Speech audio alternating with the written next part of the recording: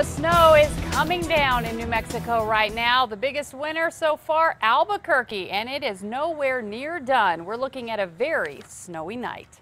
Good afternoon. The snow started falling in Albuquerque before noon, and it has not stopped. News 13's Kayla Ayers is live downtown with what it looks like now.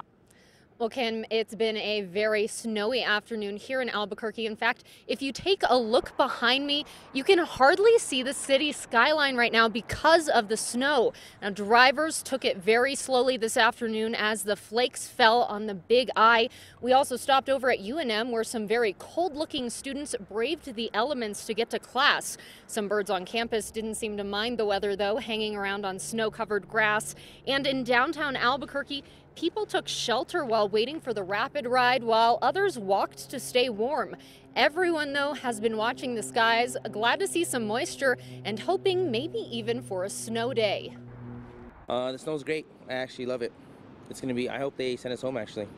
It'd be great. Oh, I think it's refreshing because we need moisture and state.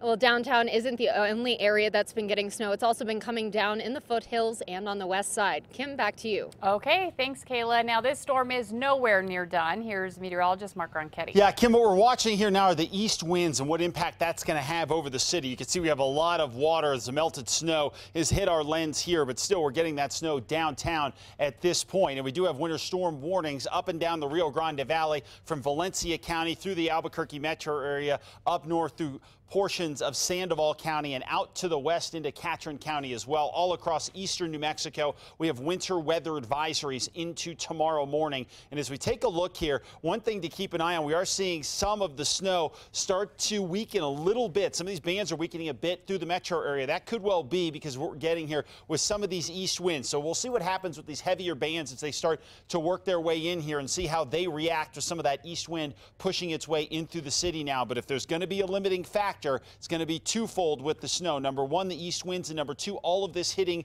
right in the, say, noon to 5 o'clock range won't allow for quite as much accumulation. As you get back toward the west, we still have some pretty good bands of snow here. And then out to the east, it looks pretty good as well. Nice band of snow. Fort Sumner back over toward Clovis as well. Coming up, we'll take a look at your full forecast.